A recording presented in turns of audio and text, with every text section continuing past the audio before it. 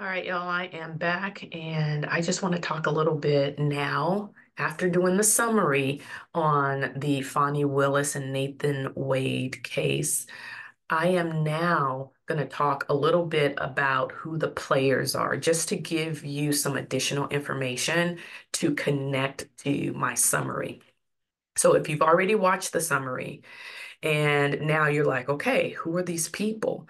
I'm getting ready to go through it now. If you didn't get a chance to look at the summary, go back and look at the summary just so you can have an idea or a point of reference or a foundation for what we're going to talk about now. So, one of the things that I think is interesting in this process is that these are normal, everyday people. These are people who get up and put their pants on one leg at a time, just like the rest of us. And so, just such an interesting dynamic between how people deal with each other. But here we go. The key players in the disqualification hearing for Fulton District Attorney, Special Prosecutor in Georgia Trump case. Here are all the people. So as you can see right there on the screen, Fanny or Fani is definitely spelled Fanny, but it's pronounced Fani.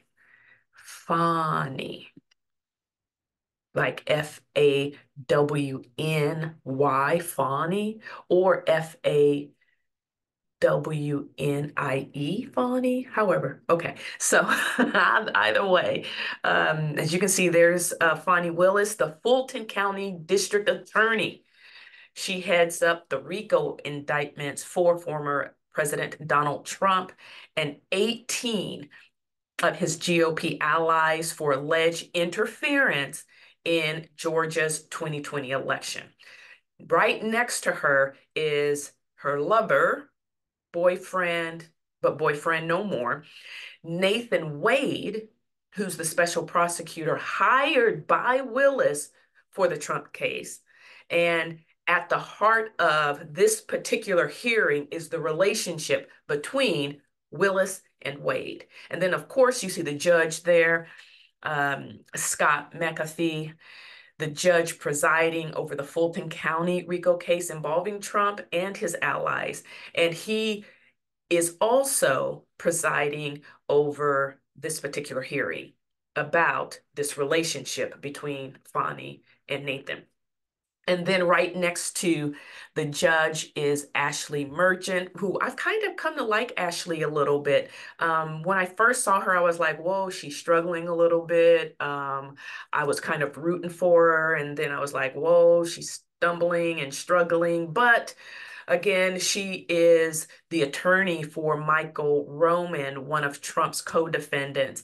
And she and Roman filed the explosive court filing that accused Willis and Wade of having a romantic relationship. So that's kind of where it all got started. And so those are four of the key players. And now I'm going to share with you some of the other ones, which again, to me, this is where the juicy stuff comes in because again, these are everyday people who got caught up in this situation. And so Terrence Bradley is one of Nathan Wade's former law partners. So my understanding is that there were three partners in this law practice, and Terrence Bradley is one of them.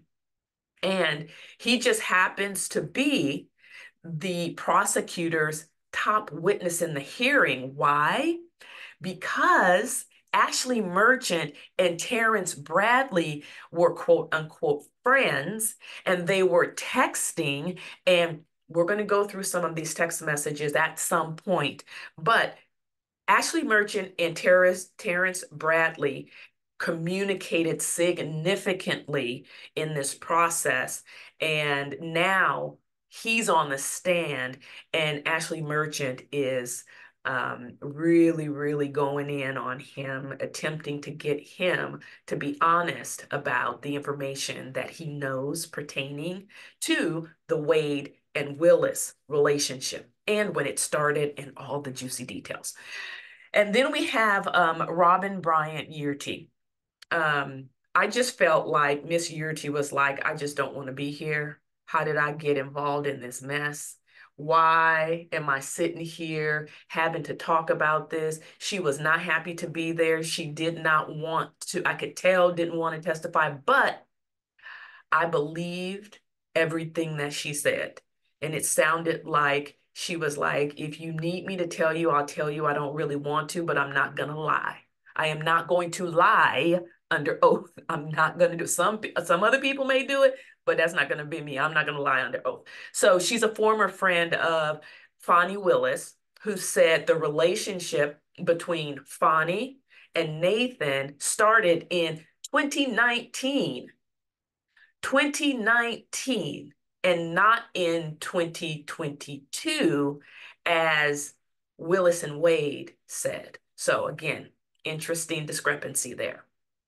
Now, Stephen Sadow is Trump's Georgia attorney in the election interference case, and Roy Barnes is a former governor of Georgia. And Willis previously, before, I don't know. I don't know if it was before or after bringing Wade on as the special prosecutor, but Roy Barnes was asked by Willis to be the special prosecutor in the Trump investigation, and Roy was like, no, thank you, will not be doing it. So, okay, those are all of the key players in this particular case. And the next video is just kind of going to dive into some of the issues so we can just get quickly into the psychology behind betrayal. The psychology behind betrayal. Again, I'm Dr. Jada Jackson, licensed mental health counselor.